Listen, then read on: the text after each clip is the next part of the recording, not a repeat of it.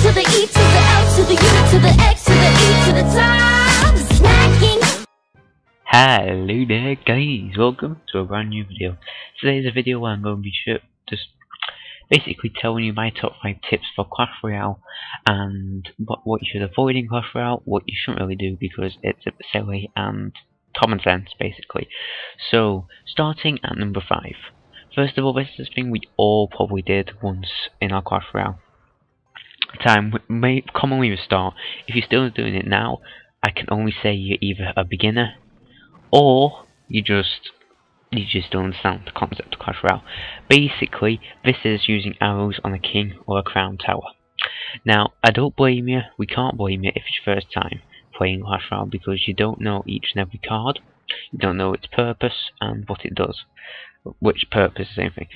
Arrows is meant to tackle low HP like skeleton armies, skeletons, minions, all them low HP. Not for crown health damage towers.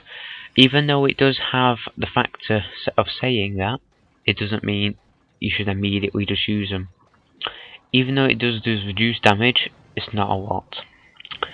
And second of all, for number 4 is fireball on towers. It's the same concept. They're meant for barbarians. Fireballs are stronger, as you can see on screen now. It's a much stronger form of arrows. It can take out barbarians, or at least low HP. You can take out swarms of things. So basically you could have a swarm of minions, barbarians, musketeer, and then you can just wipe them all out like that. Even 3 musketeers, they're that weak. And they can even be used to take out elixir collectors. And so these are just some of the things that you can use. And just to point out to you guys as well, I should have said this at the start of the video, I have a cold, and so as you can tell, I'm not the best. So hopefully I will be better soon. But moving on to tip number 3, this is a tip for the game. Elixir management. If you don't do elixir or manage your elixir or calculate, you're gonna lose every single game, or unless you actually just win. Because calculating your elixir is very important, because your elixir will cap off to 10. Your troops all cost different elixir, so to have the elixir advantage, you must calculate how much your team has enemy has spent. So he could have unleashed barbarians at 5 elixir, got spear goblins at 2 elixir. He spent 7 elixir, leaving him with 3 elixir. You could have only spent that once on a baby dragon, which is 4 elixir. So this leaves you with 6 elixir. You have an elixir advantage. You can play something that's at 6 elixir, and you can either place arrows with another 3 elixir. So it's all about having that elixir advantage. If you have the elixir advantage, you will pretty much win. And of course, it's hard in the game to calculate as you're too busy trying to defend and win. For tip number 2, is, I cannot stress this enough.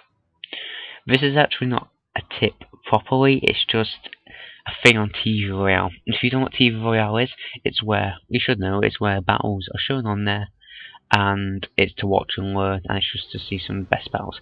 But I don't really agree these are the best battles, for many reasons, such as unfair, because there's a lot of level 1s in Arena 4 beating level 8s, 7s, and even 9s, because they're win trading. Win trading is where you purposely will let them win, even though you should have won. And to me, Clash Royale, well, Supercell isn't doing anything about it. I don't see the point in this. You're just losing trophies for yourself. And of course, you don't want to be losing trophies. You want to get them better and just to upgrade. Now, for my number 1 tip, I don't know how much to say this, but upgrade your cards. Always upgrade your cards. For no reason whatsoever, you shouldn't stop. If you have enough, go for it. However, do not upgrade cards that are epics and you don't use them, because this is gold. you need to save your gold. It's important to save gold. If you don't save your gold, you won't be able to upgrade and buy other things. So, now I heard this from Nick and Knight, which is a popular Clash Royale YouTuber. Links will be in the description. If you're using a common, get it to level 6 at least. Getting a common to level 6 isn't hard. You should at least have your common to level 6. I have, and unless you're not using them. But if you are using an epic, upgrade it. If you're not using an epic and it needs upgrading, don't upgrade it because you're not using it. Even though you may want to use it just so you can get more XP, it's understandable, but you've got to be aware of your gold usages, because gold cannot be farmed. This is Clash Royale, not Clash of Clans, so you cannot farm your gold. It'd be good if you could, but it won't make any sense. And so yeah, thank you guys for watching this video. This is it for this tips. I will be doing more Clash Royale updates and my points and maybe even gameplay, but the problem is with my gameplay, I can't record my screen no matter how much I'm trying. But I'll probably just use my capture card to record it, as it'll be simpler. But for the time being, I'll just use this background footage. And yeah, thank you guys for watching this video. Take care for the future. Peace.